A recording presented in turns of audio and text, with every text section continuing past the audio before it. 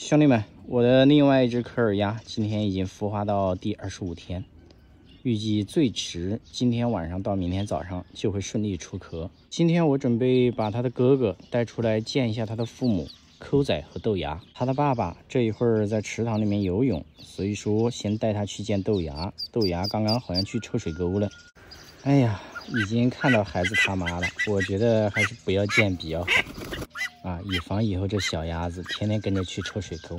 你看你妈妈多重视你，为了见你还专门去抽水沟化了个妆，这个妆真的化的是一言难尽哦，以后你可不要学她哦。走吧，我带你去见你的爸爸，这不是你亲妈啊，不要相认。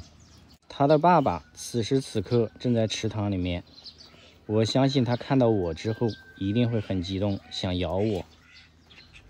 哎呀，这个水上漂轻功十分到位，马上就要过来咬我了。为了小鸭子的身心健康，还是不要见面了。刚这个家伙想咬我，然后卡在那里的，过不来了吧？还好我跑得够快。算了吧，我们还是说一下第二枚蛋的情况。第二枚蛋昨天，也就是孵化到24天的时候，我给它开了一个孔，让它呼吸，以防憋死的。我照了一下，还没有吸收好，所以暂时就不要播。第25天早上的时候，我发现它沿着我给它开的这个孔旁边，又啄了一个孔。又过2个小时，我发现破壳的范围更大了，然后还有一小半还有血丝。这个时候它自己在破壳，我们暂时就不用管它。到了下午接近4点钟的时候，我发现它啄壳的这个进度明显缓慢。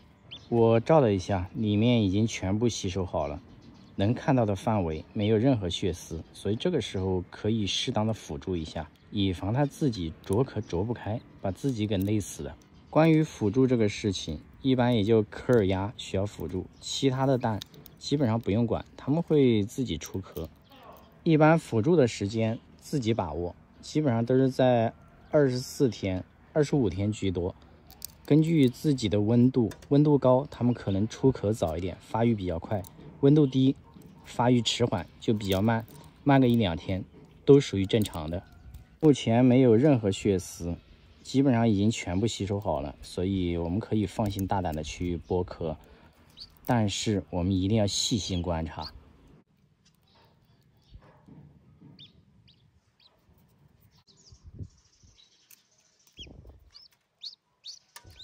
好了，辅助到这一步，基本上就不用管它了，没有任何血丝，基本上已经吸收完了。现在它这个头，我估计1分钟之内就会自己出来。最近我们这里的温度还算是比较高的，所以说孵化柯尔鸭25天出壳是属于比较正常的一个范围。这个头已经自己出来了，我还观察一下蛋壳，里面好像已经没有蛋黄了，说明已经吸收完了。但是为了以防万一，这个时候我们就不要碰它了，让它自己出来。这第一眼看到我，以后肯定很亲人呐。不过想要亲人，还是要多互动。现在把它放到孵化器，等它出来吧。出来了，吸收的非常完美。这和昨天那只小鸭子不能说有点像，只能说一模一样。现在把它放到保温箱，等它羽毛干了我们再看。